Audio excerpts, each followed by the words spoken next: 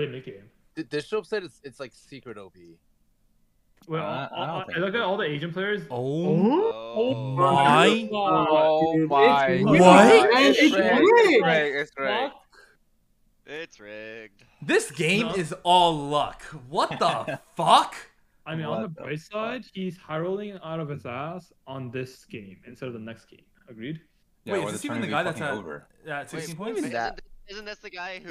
Is it Luo the one at 16? This guy needs 7, right? Yeah, this actually 11. Oh, this guy's guaranteed top 7. If he high rolls next game, it's worse. Like double China. No, because like he might not even be at the thing. He needs top 2 to be at the breakpoint anyway. Yeah, no, the odds of him being top 6 is way higher. No, just him high rolling here is better than him high rolling next game. What? Wouldn't you want him to low roll this game so he has to high roll next game? Exactly. And then like, has to play another one? Because you're almost always going to game like.